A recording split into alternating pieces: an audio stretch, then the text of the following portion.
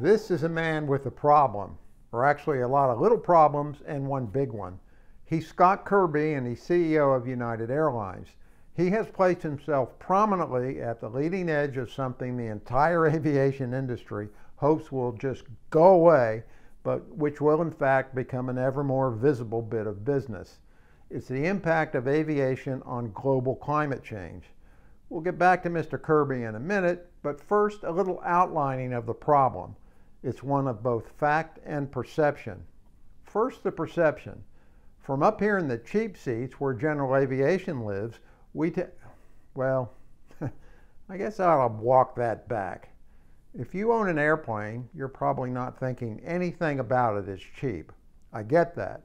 But all things are relative, and compared to a 787, even a new Cirrus is cheap. Now, where was I going with this? Oh yeah, from the general aviation perspective, we haven't exactly been big believers that anthropogenic climate change is a real thing. In this recent poll of AVweb readers, a plurality thought the whole thing was a hoax, although an equal number thought it was real but didn't know what to do about it, or that electric airplanes would help reduce emissions. Now some facts, such as it's possible to know them. The data varies, but the popular wisdom is that aviation contributes between 2 and 3% of global carbon emissions. This chart has it at under 2%. Really? Just 2%? That ain't squat, right? Meets my definition of squat. And that's why people who check this box on the poll, our carbon emissions are too small, have a point. Consider this. If this basketball represents the yearly volume of gasoline burned by cars in the US, this marble represents the aviation gasoline we burn. This shot put is the jet fuel. Yeah, I know a shot put's weird, but it's the only thing close to the right size, and it's actually a little small. After decades of yearly growth with up and down spikes, automotive gasoline consumption in the US is flat, probably depressed by more economical cars and by electric vehicles. But avgas demand has been in slow decline since the 1980s. That's a bad thing if you're trying to promote aviation, but a good thing if you're worried about greenhouse gas emissions, because less fuel burned is less carbon dioxide emitted. So if your socially responsible friends grind you about being a carbon Bigfoot because you're burning 17 gallons an hour in your Cessna 210, show them this graph and tell them, hey, we're working on it. If you're socially responsible yourself and you're a pilot, well, you have a conundrum. We report from time to time on electric airplanes, and maybe someday they'll have the same impact on avgas demand that electric cars have on auto gas demand. Don't hold your breath. We've reported ad nauseum on how battery limitations for small electric aircraft stunt the possibilities, but the pace of battery improvement is actually slowing. Aircraft hybrids are gaining notice, but no market traction because none of them are certified.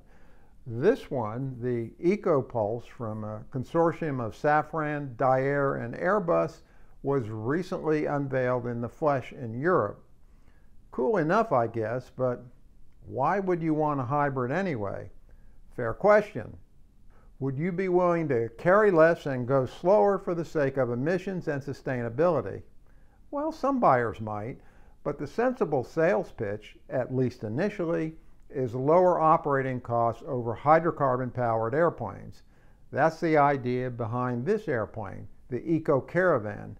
The company building it, called Ampere, has replaced the PT6 turbine in the stock airplane with an innovative parallel hybrid drive powered by a 550 horsepower V12 red diesel engine.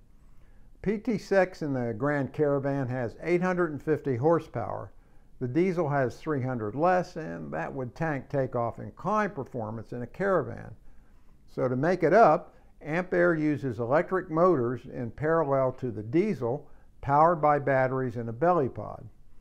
Think of it as a kind of a power booster setup. The diesel handles cruise flight and can charge the batteries, but the airplane is also a plug-in for charging.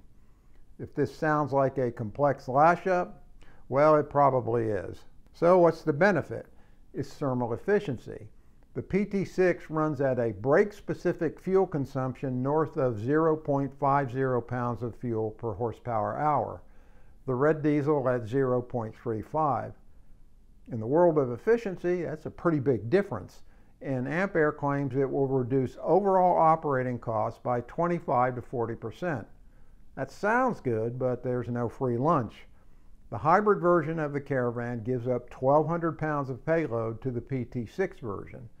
Operators of such a hybrid will have to put a sharp pencil on the spreadsheet to see if they can make it work. Lower emissions might or might not sweeten the deal. And pilots who have flown turbines usually aren't burning with desire to go back to piston engines. Otherwise, in the world of small airplanes, electrics like the Pipistrel Velis, the proposed by Aerospace E-Flyer 2, and Diamond's electrified DA-40 are best thought of as early adopter airplanes. Here's one reason. The University of North Dakota recently did a study of its own flight activities and found that only about 11% of flights were an hour or less. An hour or less is the typical realistic endurance of current small electric airplanes. So if I'm a school, I'm going to buy an electric airplane I can only use for 11% of flights? Not too likely. It gets better with an hour and a half of endurance, where Diamond hopes to be with its electric DA-40, and better yet with 3 hours, whereby Aerospace claims they will be with the E-Flyer. But they're not there yet. Yes, some flight schools are pushing electric airplanes in a mix with gasoline-powered aircraft for cross-country requirements. And yes, they're making it work, with significant compromises.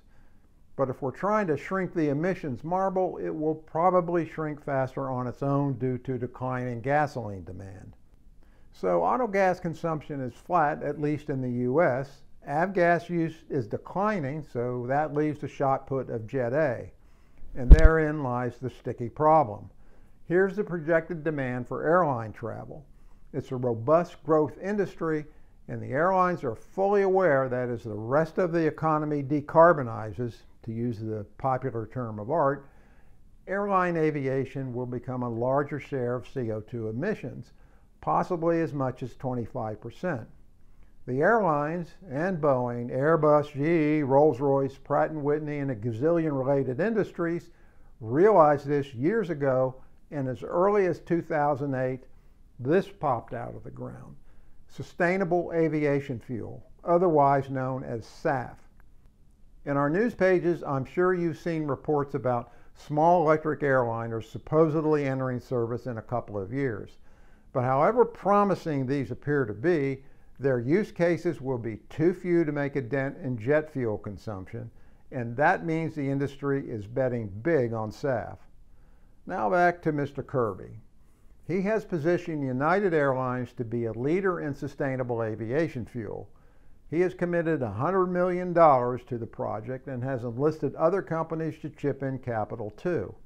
Now that sounds like a lot of money until you push around the numbers and discover that SAF will require multiple billions in investment to produce enough jet fuel for the airlines to have a prayer of reaching net zero carbon emissions by 2050. And for our purposes, net zero means emitting as much carbon dioxide as is removed from the atmosphere by other means.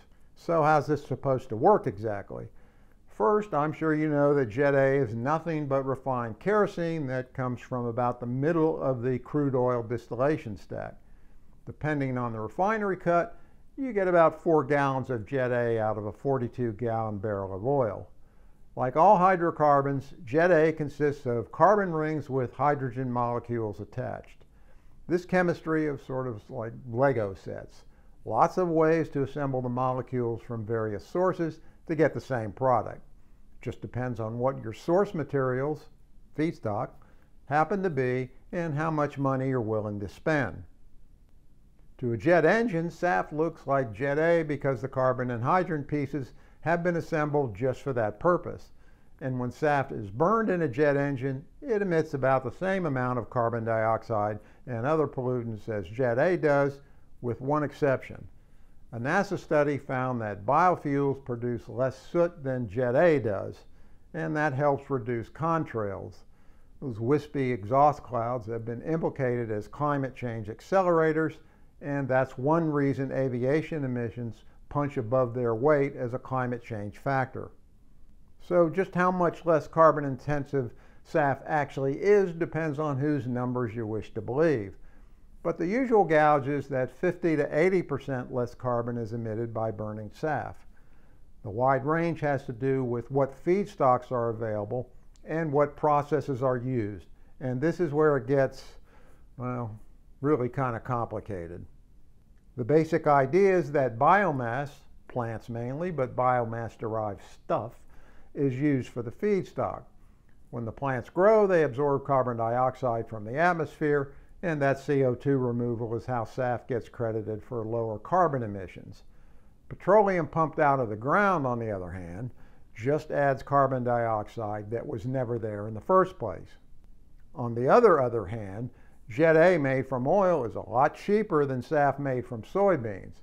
Right now, SAF is about 4 times more expensive than conventional Jet A. Although as SAF production ramps up, economies of scale are supposed to make it cheaper. Looks good on paper, but getting to that point is going to be a heavy lift, and there are real questions if there's enough biomass to even get close, not to mention land to grow it and water to process it. For the past 20 years at least, researchers have been figuring out how to make jet fuel out of just about anything, including, and probably, thin air. There are currently 6 realistic paths to make SAF from biomass of various kinds. This one, Fischer-Tropsch, was used by Germany in World War II to make gasoline from coal, but it's flexible enough to make SAF from forestry residue and grass, even though that doesn't mean it's profitable to do that. By the way, SAF is blend limited to 50%, meaning it has to be mixed evenly with conventional Jet A. That's because aviation certification is conservative and the industry wants a track record before sending airliners out over the storm-tossed Pacific burning reprocessed cooking oil. And speaking of which, used cooking oil, or yellow grease as they call it in the world of fat processing, is in such high demand that in some markets its price is actually higher than virgin cooking oil made from soybeans or sunflowers. And just as happened with corn prices, when ethanol production soared, soybean prices are also rising.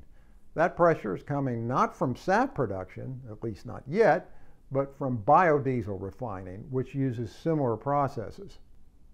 In 2022, SAF production tripled to 79 million gallons. Sounds like a lot, right? But it's barely a rounding area for what will eventually be needed. It amounts to 0.1% of total jet fuel usage, less if you project growth. And despite the rosy claims, delivering the SAF volumes required is a big if, bordering on good luck with that. Another airline executive, Qatar Airways' Akbar al-Bakr, pissed off the International Air Transport Association by calling SAF and net zero a PR exercise. He was too politic to call it greenwashing.